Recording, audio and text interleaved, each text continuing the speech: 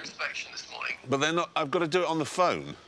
Yeah, that's COVID rules. And the background is, this is the difference between being able to sell your produce at full market rate or not having a discount. So when a customer goes out and buys something, if it's got a little red tractor on the package, exactly. So that means that somebody's checked to make sure my farm hasn't got feces all over it. Correct, yeah.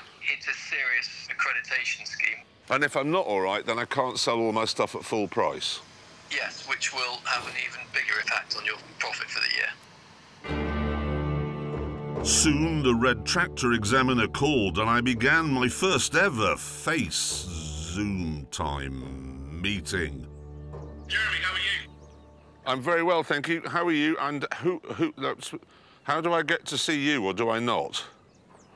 I should be on your screen somewhere in a little corner. No, there's nothing. You're on video, on microphone, on. All apps don't work, and now the screen's dead.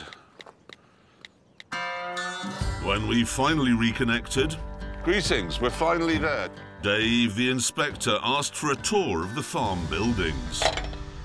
Right, Jeremy, what's to the right of the hay in the bed there? That is a massive scissor jack that I used in Colombia to spot condors.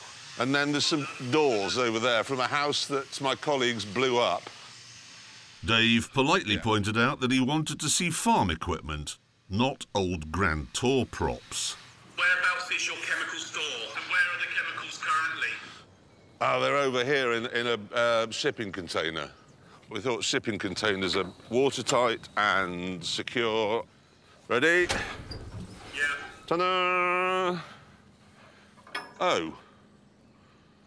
Oh, sorry, that might be an Alfa Romeo. Yeah. Hang on. It's...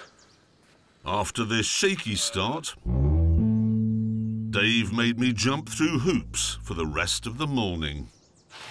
There's a can of petrol on the floor there, Jeremy. What's that for? What's in the bags that are there in front of you? Any medicines that you use for the sheep, where are they stored? What's the black bag we just walked past? Is there a red ticket anywhere? Are you going to be using that shed to store grain at harvest? What make is that? What does it say on that? What do you do for vermin control here, Jeremy? Nick the Mouse Murderer comes. That's not his real name. What's the batch number, please, Jeremy? 17318. What's the map number on that one, Jeremy? 19/2H 76325/1549 00000B. Whereabouts are the sheep then, Jeremy? See my tractor? Yeah, very nice. Aha! Chemical store. Is there anything in there, should any liquid get spilled, is there anything in there that can mop it up? We've got a Bradley Cooper and Jennifer Lawrence movie. Is that something you'd be interested in? That won't do. Yeah, so you need emergency facilities, which include sand-absorbent granules, a sump, an ability to retain a spillage. Who does the transportation of the livestock? Sometimes it's me. There's still sort of animal muck in there. No, that's just soil. There's no animal muck. Do you want to just pick a handful of it up and show me close? I can, hang on. There you go. The standard talks about trailers being clean. The trailer isn't clean.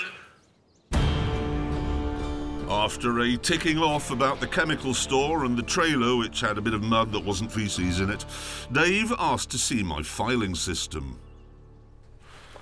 Do you have a soil management plan to hand there, Jeremy, at all? Oh, and... No, that's MMP. No, that's... What was the question? I've forgotten. Is this the first audit you've been involved with, Jeremy? Eventually, with my phone battery on 2%, I had to cut to the chase. David, what I really want to know, I appreciate there are two things that we've got wrong, the sandpit and the muddy trailer. Yes. But are we going to be OK? Yes. This made me very proud. I've done a thing!